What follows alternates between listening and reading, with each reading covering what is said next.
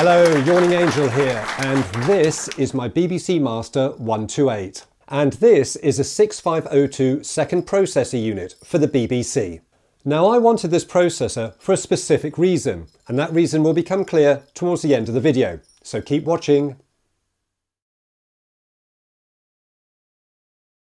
So I managed to get this unit off of eBay for a good price, but when it arrived, it was obvious that it hadn't been packaged properly. It arrived in a few layers of bubble wrap, wrapped up with parcel tape with an address label stuck to it. As I slowly removed the layers of bubble wrap, worried that the unit was damaged in some way because it hadn't arrived in a box, I noticed there was moisture between each layer of bubble wrap, and as I got to the actual unit itself, sure enough, the unit was wet. You can see the moisture on the outer casing from these photos. I didn't get any video of the unboxing because I didn't think I'd need to, but as you can see, moisture is quite clearly evident on the outer case of the unit. It was at this point that I was quite concerned, so I got the unit apart carefully and let it dry out at room temperature for a couple of days. So I needed to see if this second processor unit worked. It wasn't just a case of plugging it in and waiting for a beep or an LED to come to life on the unit to tell me that it was functioning. I needed to connect it to the BBC Master in order to see if the Master would recognise it and if it was actually functioning. But in order to do that, the BBC Master needed a DNFS-ROM fitted that would enable communication between the Master and the second processor unit. My Master does not have that ROM. So I put a shout out to the community to see if anyone could supply me with one or even point me in the right direction so I can actually get one for myself. And yes, I know I've got this resting behind my Spectrum, but it's part of the story, so stick with it. So having put that shout out, it wasn't long before a package arrived from the amazing Andy of YouTube channel Hack Build Restore. Yes, Andy managed to burn a DNFS ROM for me and sent it over in a package along with some other surprises.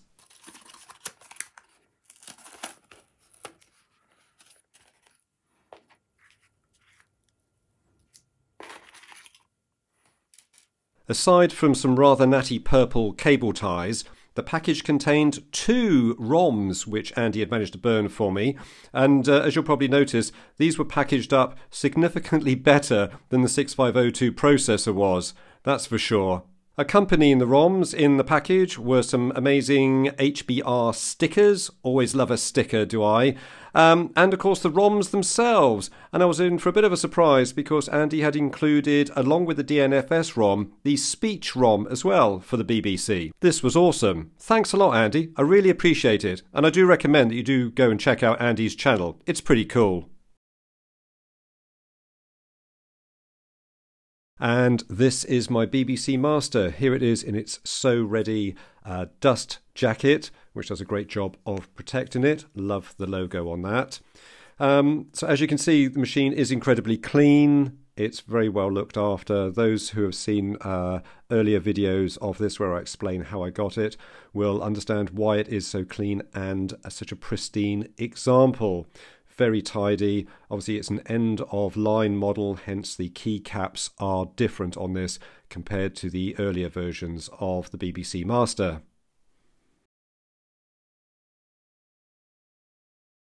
The task then in hand is to get the DNFS ROM fitted inside the machine.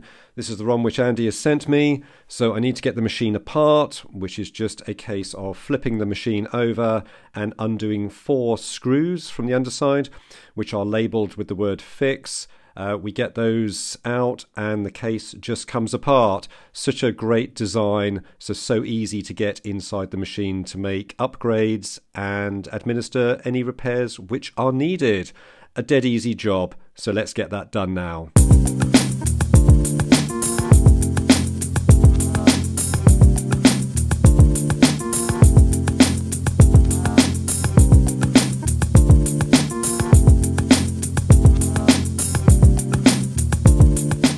With the screws out and the machine flipped over, we can get the top of the case off, but first of all it's just worth remembering we have 4 screws. We have 2 long ones which go at the back and 2 shorter ones at the front. And that's all that's holding this machine together. Fantastic. There don't even appear to be any clips holding the case on. So we can just lift that case straight off. Look at this. It just lifts straight up. Nothing else connected to it, and it exposes the inside of the machine, which is beautifully laid out. Very, very clean design in here. And of course the inside of the machine is very clean too, given the circumstances by which I came by it. Oh, hang on, there's a label here. It looks like someone's been in here already. Of course, Mr. More Fun Making It Lee has been in here because he very kindly replaced the CMOS battery for me when I sent him this machine to check over before I started using it. So thanks, Lee. That's a great job. As you can see, the inside of the machine, very clean. There's an empty ROM slot here over on the right, just above the BBC MFMS ROM chip, and that's where we're going to put the DNFS ROM. But as you can see, this motherboard is exceptionally clean. It's shiny and new almost, isn't it? Taking a look here, you can see that the keyboard is a Cherry keyboard, so it's not a mechanical keyboard, but it's a Cherry keyboard. I know some people have asked about the keyboard in the past, and well, here it is. Proof it's a Cherry keyboard. All good. Right, this is where we're going to fit the ROM in that empty socket. So it's just a case of picking the ROM up and pushing it in there, making note that the notch on the end of the ROM is facing to the left of the motherboard, so it lines up with the other ROMs. That is the correct way to put it in. However, I needed to squeeze the legs together on this because it looked like the ROM chip had actually been riding a horse before it got here. So I just need to squeeze those together in order to get that ROM to fit in there nice and snugly.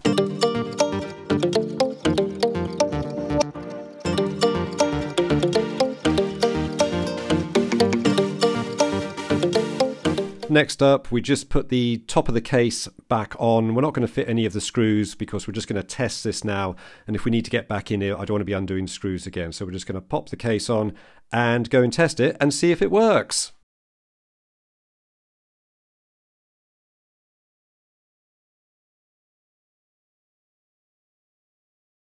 With the DNFS ROM fitted, firing up the master and executing the star ROMs command, the master could not see this new ROM. I then fitted the speech ROM in the spare socket and did the same process, executed star ROMs, and it could see the speech ROM perfectly. So did this point to a faulty DNFS ROM?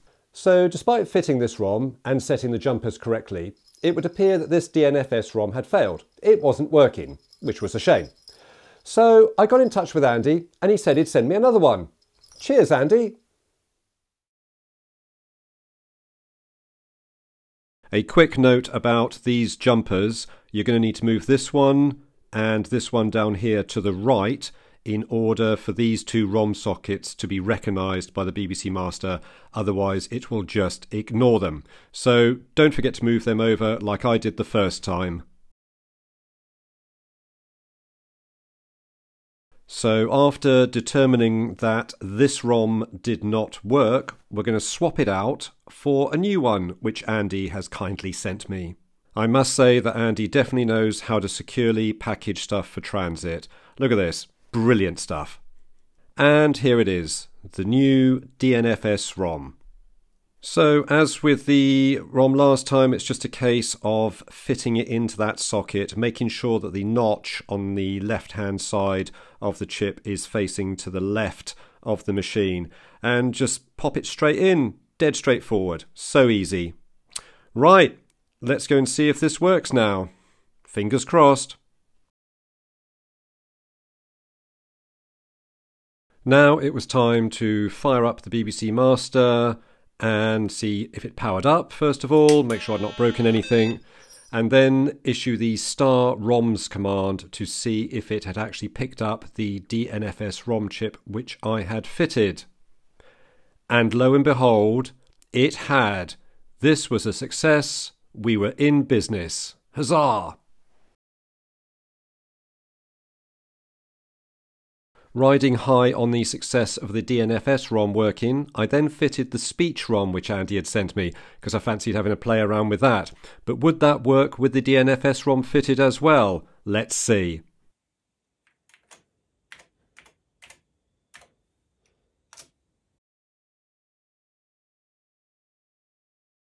With the speech ROM fitted, it was time to see if it worked by using the *say command.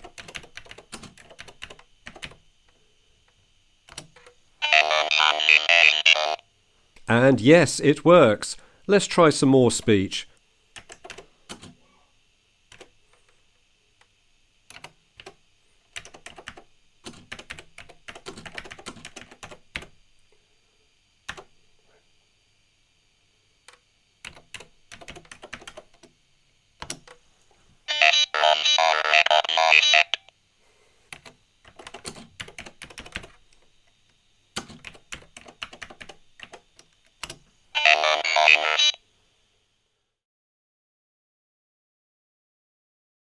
Knowing that the ROMs worked okay, it was now just a case of putting the machine back together for what I hoped was the final time. Just a case of getting the top cover back on, then flipping the machine over and getting those 4 screws fitted. Don't forget, the long screws go at the back and the short screws go up the front. Also, when putting the screws in, a tip that I've learnt from some of Mark Fixes Stuff's videos is always turn the screw backwards before you tighten it up. So get a reverse turn on it, feel it click and find the groove, and then screw it in as normal. Basically, older machines with plastics like this, you don't want to be damaging the plastic that the screw is going into. You don't want it to try and cut a new set of threads, because over time that will render the effectiveness of the screws holding the machine together useless. And I really don't want to damage this master because it's such a pristine example of a machine.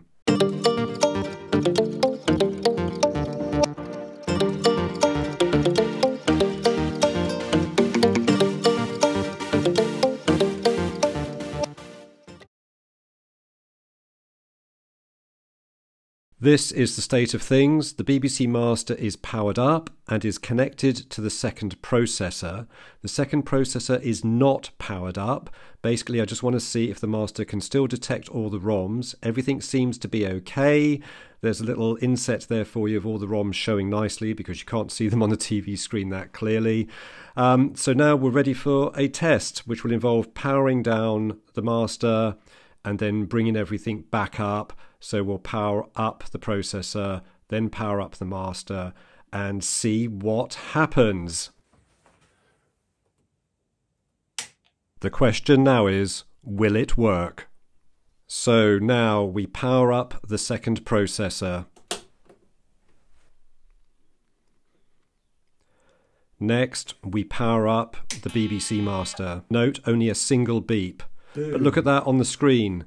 Acorn Tube, it says. Acorn Tube 6502. It has detected the second processor. We are in business and this is working.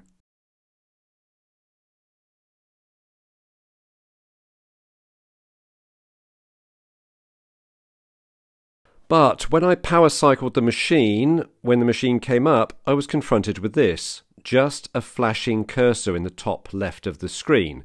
It was as if the BBC Master had completely forgotten its CMOS settings. It wasn't booting. It wasn't showing me anything or allowing me to get anywhere. Pressing Shift Break brought up the Acorn Tube 6502 message, but I couldn't type anything in on the prompt. It was like it had completely forgotten everything. Power cycling the machine again, shutting everything down, starting up the second processor, then starting up the Master, had no effect at all. I was still confronted with this flashing cursor and nothing else. So what followed was me doing various combinations of Shift Break, Control Break, Break, just every key combination I could think of to try and get somewhere. And eventually I got to this active prompt line which would accept keyboard input. So now I could try and find the program which was the reason behind me getting this second processor in the first place. Issuing the *cat command didn't do anything, so I needed to hit Shift Break again to get back to that command line. What I then wanted to do was switch to the MMFS file system, which is where the program I'm looking for resides.